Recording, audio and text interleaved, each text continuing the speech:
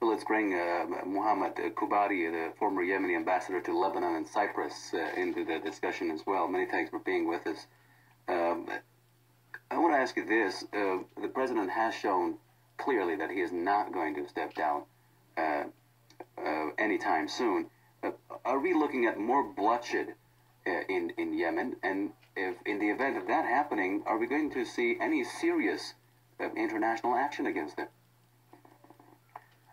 Actually, I think the man is aiming at that. He is trying to, as I said, to push the country into more turmoil.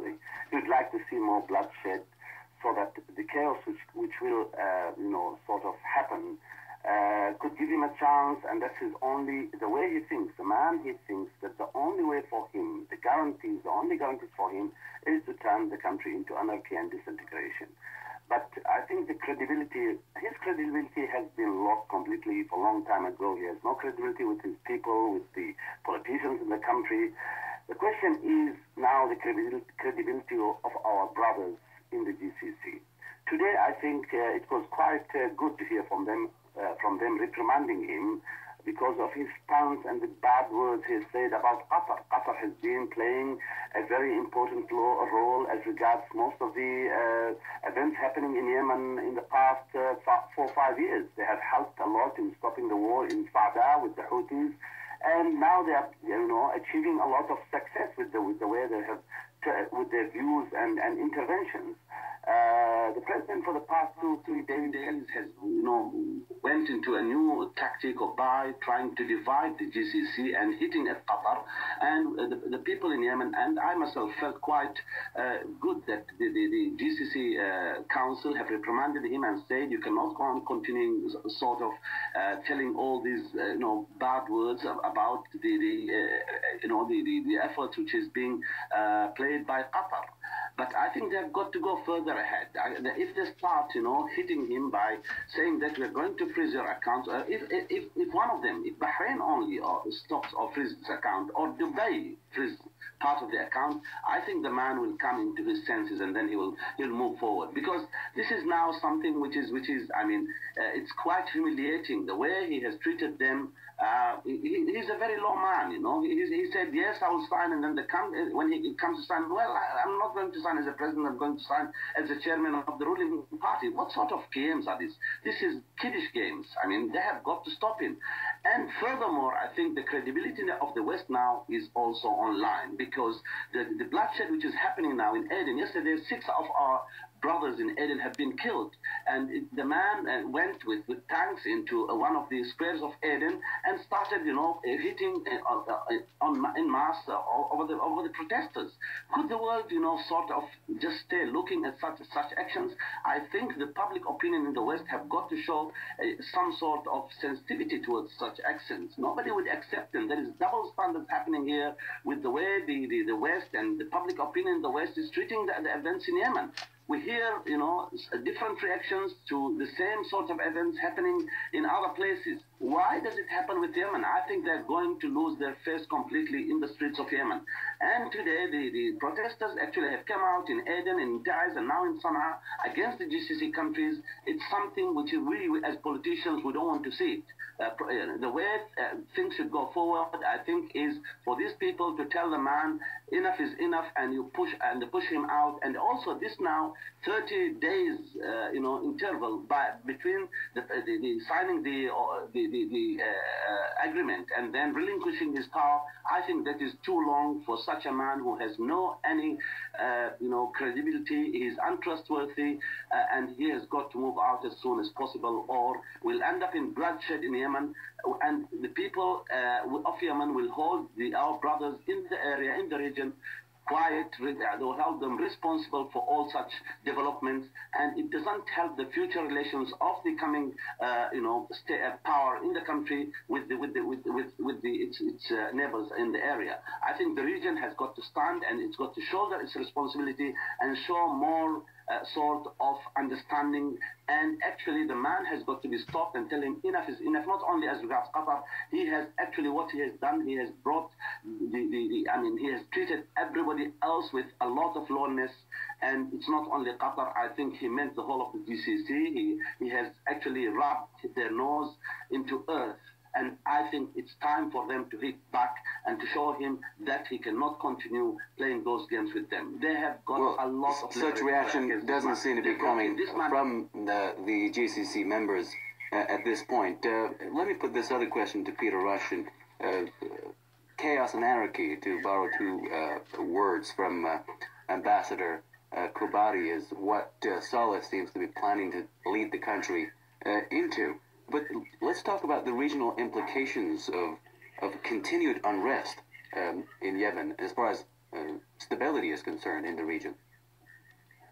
Well, I think this may partly explain the division that is now opening up potentially between the GCC and Saleh, because while chaos and anarchy may be the only card that he has left to play at home, whether to divide the opposition or whether to be able to turn to his long-term sponsors in Washington and say, I am the only man who can control anarchy. So in other words, with one hand encouraging anarchy, if you like, and yet with the other hand saying, I am the only man who can stop the anarchy.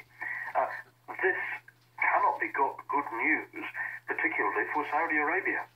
Further anarchy, further unrest, a further continuing festering sense of injustice in Yemen is bound to be something that has the potential to spread, particularly as far as Saudi Arabia is concerned.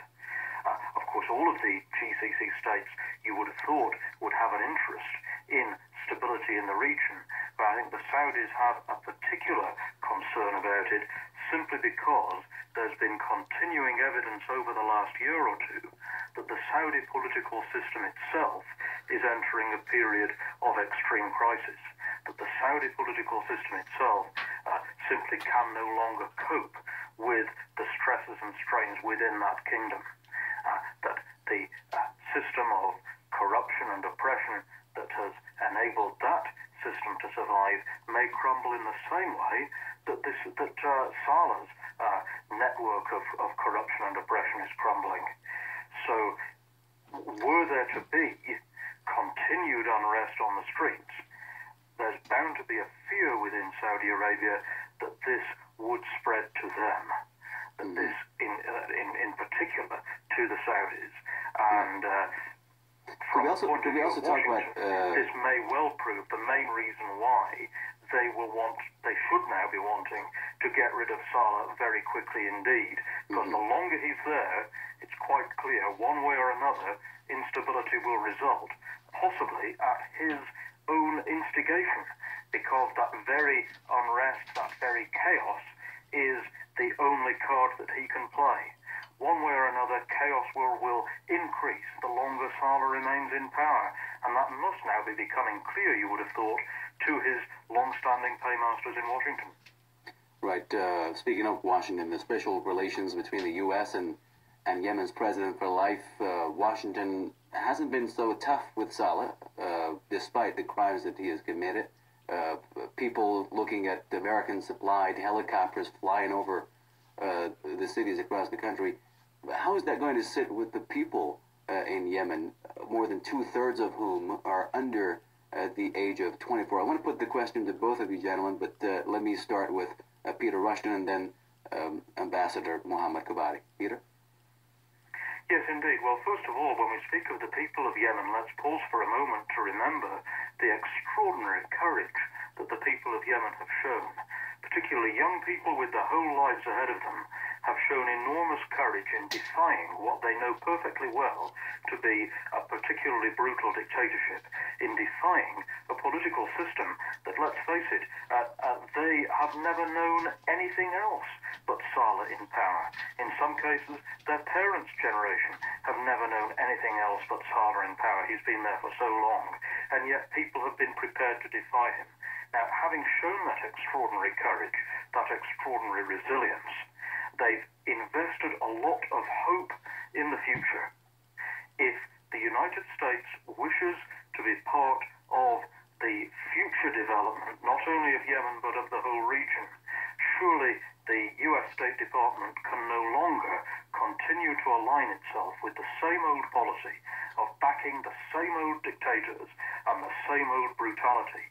They surely now must be trying to match their words about justice, their fine words about justice and human rights, with actions about justice and human rights.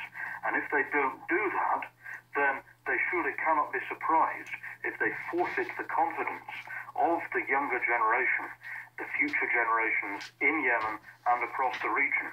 It's time for American actions, actual American policies, to match up to American rhetoric.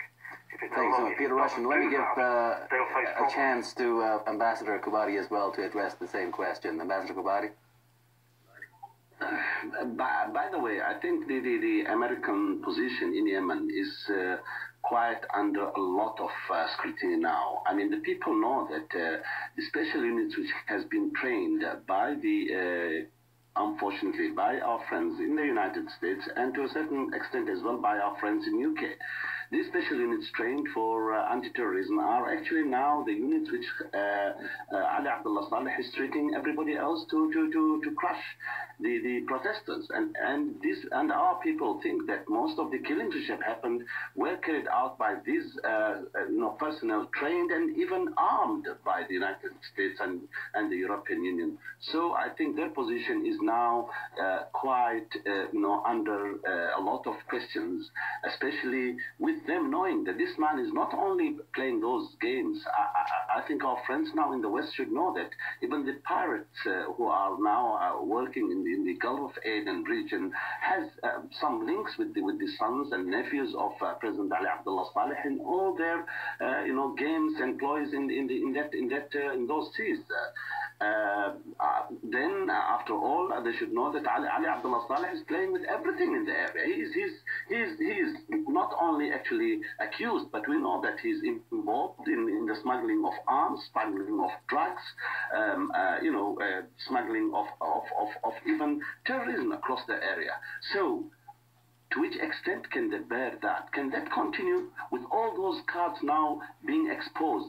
The West is actually under a lot of pressure now to move forward. I don't think that the Saudis and the GCC countries should be allowed just only to call the shots.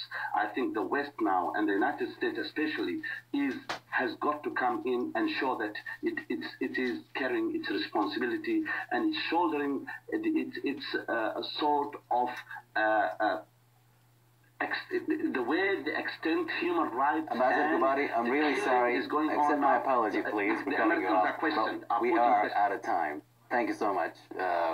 Former Yemeni ambassador to Lebanon and Cyprus, Mohamed Qubaty, in London, as well as historian and political analyst Peter Rushton, also in London.